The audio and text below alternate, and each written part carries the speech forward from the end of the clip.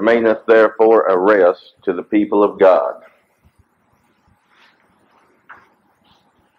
There remaineth therefore a rest to the people of God. Now, there are a couple of things here I believe that we can pretty well definitely say the apostle was not talking about.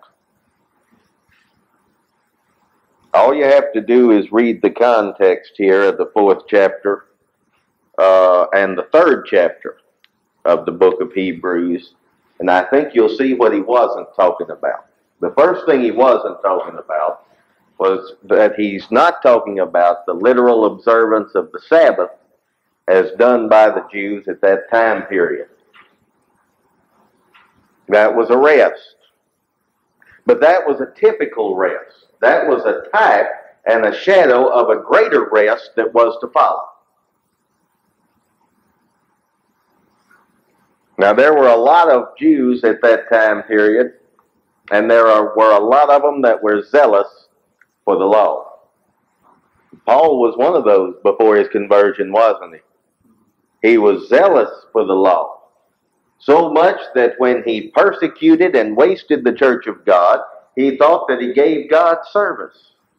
If there was anyone that was going to glorify anything to do with the law, it would have been the man that was blameless concerning it. And he said, touching the righteousness concerning the law, I was blameless. That's not what he's got in consideration here. It's not a legal rest. It's not a Sabbath rest that he's talking about here as far as an earthly Sabbath is concerned.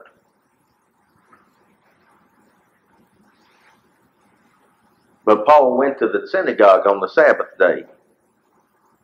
Yes, he did. Paul did go to the synagogue on the Sabbath. And did what? And reasoned with the Jews that were there concerning that Jesus was the Christ.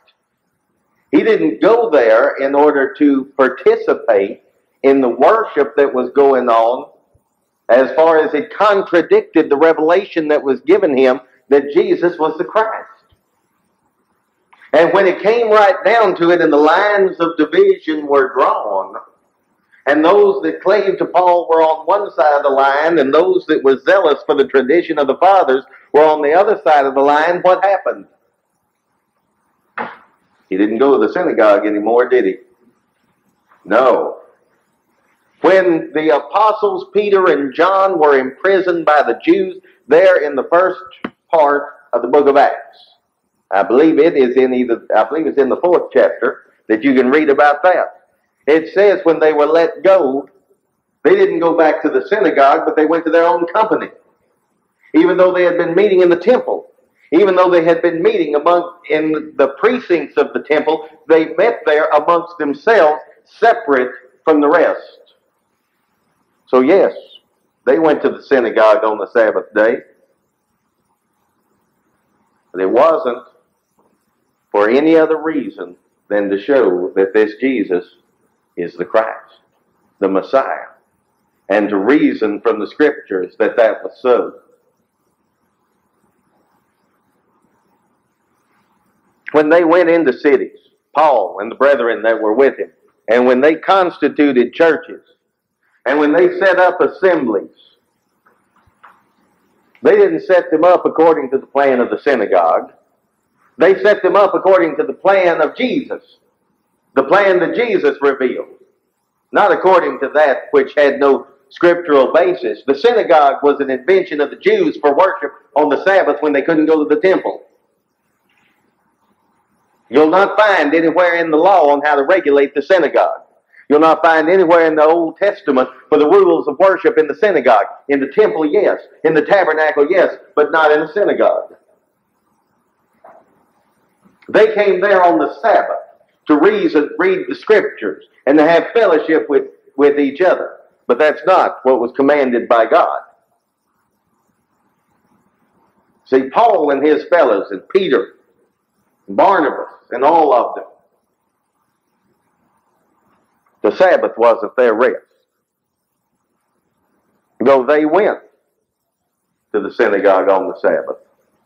It wasn't to participate in the false worship that was going there. It was to show them the truth. There remaineth therefore a rest for the people of God. It wasn't even the rest of possessing the promised land when Joshua led the children of Israel over. That wasn't the rest that he had in mind. No, there is a rest that remains. Man, it's only to God's people. Now the world is out there, and the wicked, the Scripture tells us, are like the troubled sea that cannot rest. That cannot rest. They're being tossed about, as Jude said, with every wind of doctrine. These are the raging waves of the sea, foaming at their own shame, to whom is reserved the blackness of darkness forever.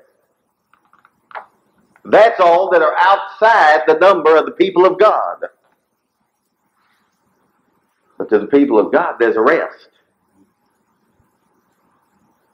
How? How can there be a rest for them when they possess the same nature as the ones styled the wicked? When they are, as Paul said in writing to the church at Ephesus, when they are by nature children of wrath, even as others. Talking about the earthly nature, talking about the carnal nature. Because they're the people of God. And God has provided for them a rest that He has not provided for any on the outside of that term, the people of God. Now He uses that term in order to separate them from all the other peoples on the earth. This is a peculiar people because they are God's. How does the rest remain to them? I said we're going to read one verse, but we're going to read two. For he that is entered into his rest, verse 10, he tells them, he also has ceased from his own works, as God did from his. How is there a rest for God's people?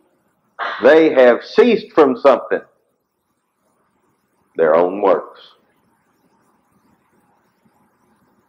Their own works. Now that's one of the hardest things for men to do, is cease from their own works, because they want to build up their own works.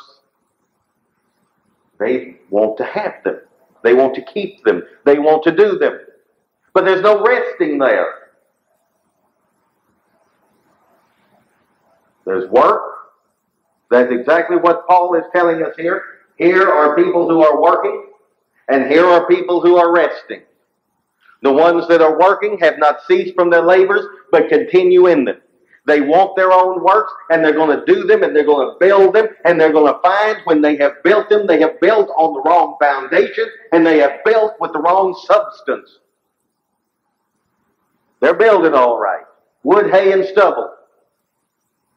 They're building all right. They're building a wall, and they're daubing it up, and they're placing untempered mortar between the joints.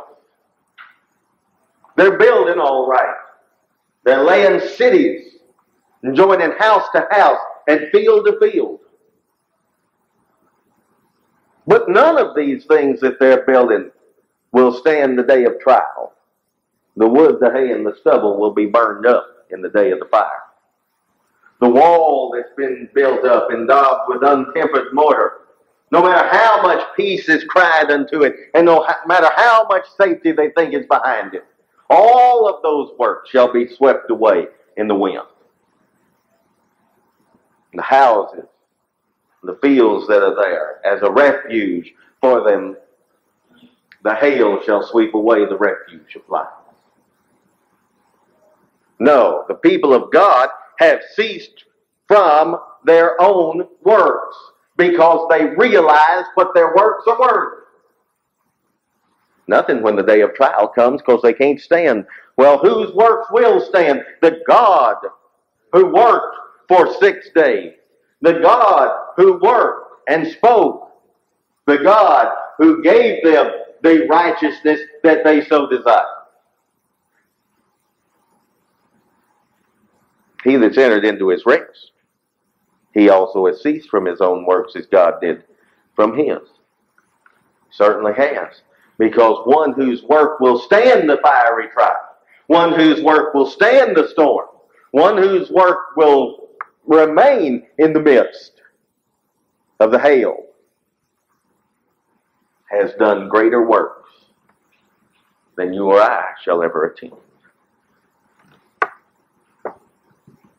There's where the rest comes. Ceasing from your works as God did from his. Not saying, I will. Think of that parable that our Lord told about the rich man. He says, I have plenty. My barns can't hold it all. So what will I do? I will tear down these barns. And I will build bigger barns. And I will say to my soul, soul, soul, take thine ease. What was he doing? He was even working for the future. He was planning the works that he would do tomorrow, not realizing that the works that he had done today were worthless, because that very night his soul would be required of him. He that's entered into his rest has ceased from his labors. He has ceased from his own works. There's a true rest. There's a real rest.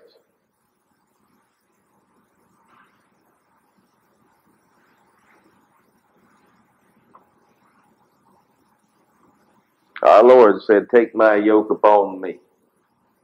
Learn of me, for my yoke is easy and my burden is light, and ye shall find rest for your souls. What did that Sabbath typify? This rest. What did the entering into the land of Canaan and the subduing it and all of the war and all of the fighting and all of the bloodshed, what did that symbolize? This rest. A ceasing from a labor for spiritual things.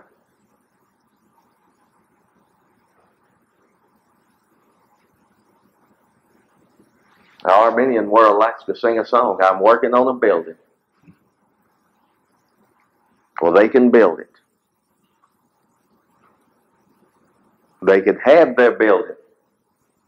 You know, they began a building back in ancient times and said, we can build a tower to reach up to heaven and we will commune with God there.